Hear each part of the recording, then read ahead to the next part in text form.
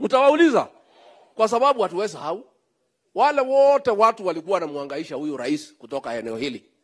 Msikuja kusahau. Najua binadamu ni watu ya kusahau haraka. Simuko na record. Simuko na record.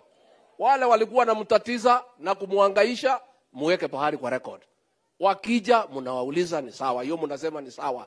Lakini siku ile tulikuwa tunaumia, bolea ilikuwa shilingi 7,000, hamkuwa na mdomo. Mbona hakuwa mnaongea? Saa hii ndio mnaanza kuongea.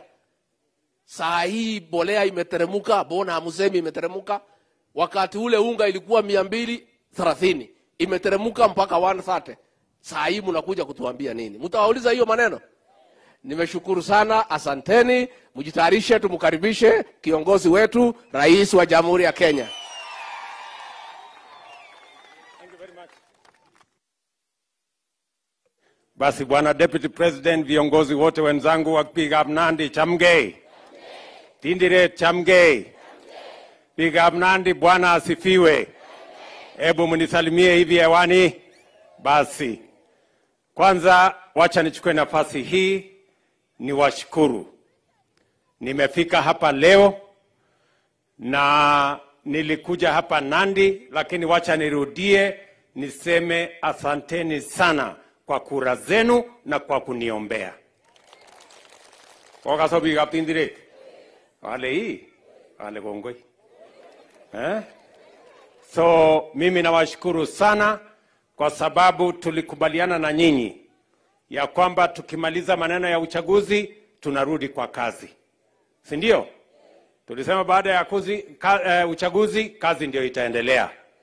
Fitina, kitendawili, sarakasi haitaanza. Tunaelewana? Na ndio leo mimi nimefika hapa Nandi kwa shughuli ya maendeleo ya hapa Nandi County. Nataka niwashukuru vile vile kwa huyu mjumbe wenu Bwana Mele. Huyu mjumbe wenu mumenipatia ni mti yangu ya kufanya kazi. Yeye ndio chairman ya kamati ya bunge ya mambo ya elimu. Na kwa sababu hiyo ya mambo ya elimu, mimi nataka niwaambie, nataka nimshukuru kwa mambo ya vile amepanga mambo ya elimu ya hapa Nandi County. So asanteni sana. Huyo mtu angoje na mbuzi yake hapo kando. So asanteni sana kwa kunipatia huyu mjumbe wenu afanye kazi pamoja na sisi. Ya pili, mimi nimefika hapa kufungua rasmi jengo hii. Huu mjengo ni mjengo wa muhimu sana. Nilikuja wakati tulikuwa tunafungua TVET ya hapa Tinderet.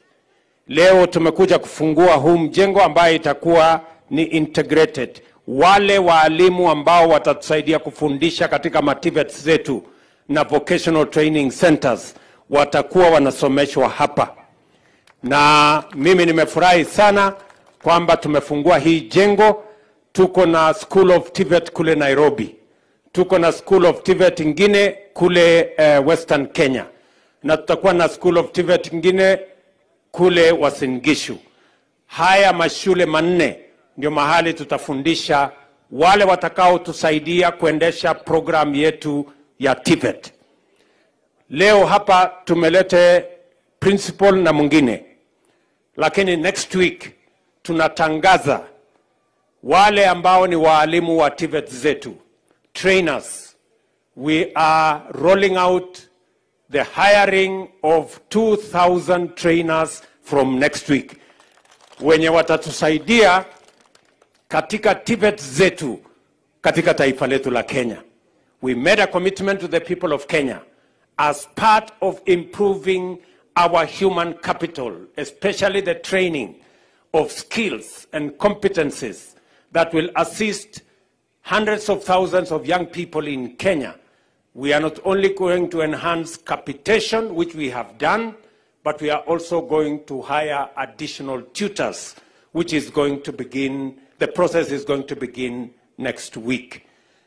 Nia yetu ni kuhakikisha kwamba vijana wetu wengi, wale wanamaliza form 4, wanapata nafasi katika TVET, alafu baadaye wanaweza kwenda hata mpaka university katika program ya skill development.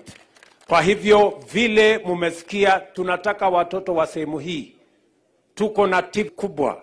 Tunataka kila mtoto ambaye amemaliza